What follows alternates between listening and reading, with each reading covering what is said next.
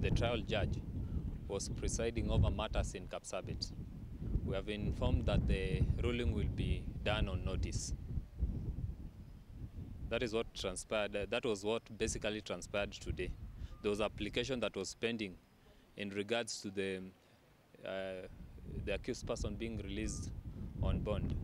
However, it did not proceed for the reasons that we have advanced. I have explained to the family. They have understood that the trial magistrate was away on other official duties.